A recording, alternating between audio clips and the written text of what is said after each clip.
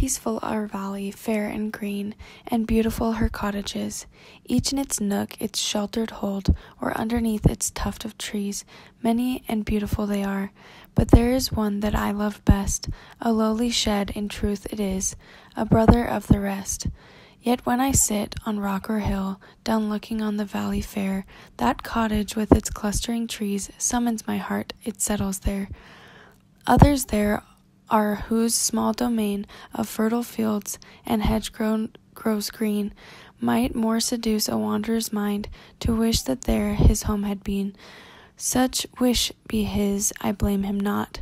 My fancies, they perchance are wild. I love that house because it is the very mountain's child. Fields hath it of its own, green fields, but they are rocky, steep, and bare.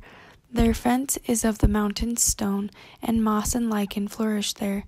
And when the storm comes from the north, it lingers near that pastoral spot, and piping through the mossy walls, it seems delighted with its lot. And let it take its own delight, and let it range the pastures bare, until it reach that group of trees, it may not enter there. Green unfading grove it is, skirted with many a lesser tree, hazel and holly, beech and oak, a bright and flourishing company. Precious the shelter of those trees, they screen the cottage that I love.